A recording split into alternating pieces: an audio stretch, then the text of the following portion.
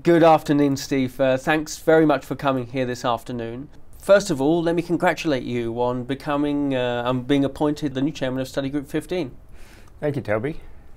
I hesitate to call you a veteran of Study Group 15, but you're certainly very familiar with the workings of this very important group to ITUT. I was wondering if you could give us an idea of some of the highlights from the previous study period, and perhaps help us paint a picture of the work of Study Group 15. Okay.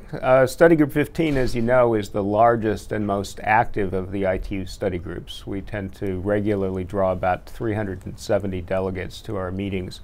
And Study Group 15 is responsible for really all of the major aspects of network infrastructure, starting from the core networks, the long-haul transport networks, DWDM line systems, if you will, down into metro networks, access networks, and now in the last study period extending that further into home networks. And really, as we know, the growth in data traffic is massive around the world, and at all levels of the network that affects the work that we do. So some of the real accomplishments in the last period are pushing all aspects of those transmission rates in all parts of the network higher and higher. So in the core networks, we've moved to 100 gigabit per second speeds per wavelength on multiple wavelength fibers, and that works in the long haul and in the metro networks. Down into home networking, we have a couple of technologies that we're responsible for. As you know, the DSL family of standards, bringing access into the home over copper cable infrastructure.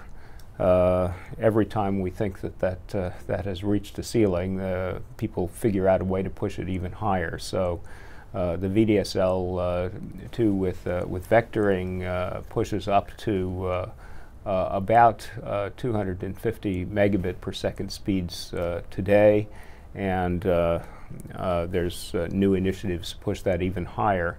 We also have the fiber to the home technologies, the PON, passive optical networking technologies, which are a shared access technology. And those have pushed up in the last period into 10 and 40 gigabit per second shared access over a passive optical link split out into multiple premises.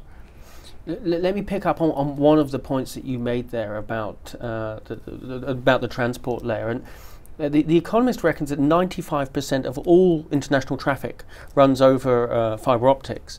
How much of a role do ITUT standards play in that and in facilitating that 95%? It's an enormous amount of international traffic. Well, first of all, I'm surprised it's only 95% because I think we're all aware of the undersea and the terrestrial fiber optic cable infrastructure that supports that connectivity. And I think that these days, at the speeds things are running, virtually all of that is fiber. And Study Group 15 deals with several aspects of that infrastructure. First of all, the cables themselves, the fiber optic cable installation, maintenance of that cable infrastructure. A lot of that comes from Study Group 15. So whether what's actually running over that fiber infrastructure is an ITU standard or not, a lot of the fiber specifications do come from Study Group 15. So even Ethernet, you read the Ethernet standards, you'll find references to ITUT fiber types as what is being used by that Ethernet infrastructure. But furthermore, in the transport network itself, even if it's carrying something like Ethernet, to go any distance, generally it's optical transport network standards, which are also under the responsibility of Study Group 15. So the way you manage and maintain and the way you combine traffic that goes over those fiber optic cables, a great deal of that is Study Group 15. Moving into the home as well, of course, a lot of the key access technologies are study group 15. You mentioned already that we're pushing the boundaries of what's possible with all of that copper that's still out there, and vectoring technologies and VDSL2 is about where we are with that now.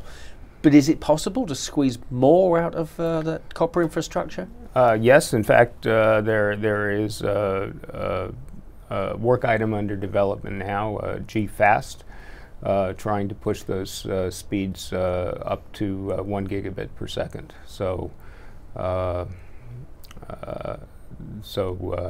yes, that work continues, and as at other levels of the network, we're pushing the speeds faster and faster. One more question that I think relates a little bit to the access technologies that we've talked about, but there's some work in study group 15 that focuses on a vertical sector, and this is the smart grid, and I'm wondering if that work is something that's going to progress into the next study period, and whether or not there are any other vertical areas that study group 15's standards will help to facilitate. The aspect of smart grid that we're involved in is communications for smart grid. Obviously, there are many different organizations that are involved with the whole ecosystem of how that works. And the reason that we are a natural place for the communications for smart grid is that we have the standardization both in the access network and in the home. In the home network, the transmission speeds within the home were working up into the 1 gigabit per second range. But in the area of smart grid, we have two technologies that we've been progressing so far in order to provide that connectivity and the control interface into the home. We have power line transmission modulation, and then there's also a short reach narrowband digital radio transmission that accomplishes that are technologies that we're providing to enable that smart grid kind of infrastructure. Okay, but perhaps finally though, are there any other areas that you'd like to highlight that you don't think that you've covered? Well, moving forward, when you push things faster, what you tend to do is to do it again. So we've moved in the last period, as I said, up to the 100 gigabit speeds per wavelength. We've done that by deployment of a lot of very exciting advanced new modulation formats. And in the next period, together with some of the work in IEEE, we expect to be pushing that to 400 gigabits per second and beyond. Wow. Essentially by evolving and refining some of the general approaches that we've done in the past. Okay. Well, thanks very much for your time, Steve, and good luck in your new role. Thank you.